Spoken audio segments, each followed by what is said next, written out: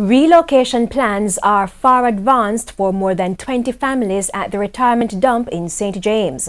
The Member of Parliament for West Central St. James gave TVJ News an update. With the details, here's TVJ's Giovanni Dennis. Smoke from the retirement dump in July. Authorities say the fire was started by people who actually live there, leading to plans to have them removed from the dump. Member of Parliament for West Central St. James, Marlene Malahoo Fort, says those plans to relocate the people are at an advanced stage. We just cannot have that.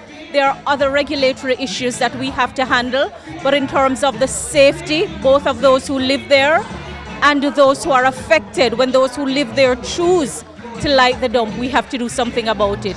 Simply, yes, the administration is looking at relocation and we're far advanced in looking at the land options. As a first step, Mrs. Malahoo Fort said emphasis is on people who live closest to the dump.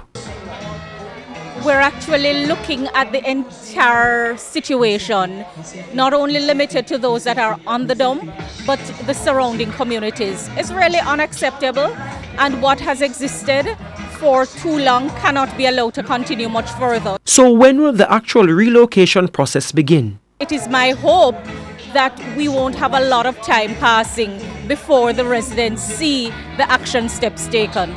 Just last week, local government minister Desmond McKenzie announced increased security measures for dumps island-wide. The recent spate of dump fires is estimated to cost about $100 million. Giovanni Dennis, TVJ News.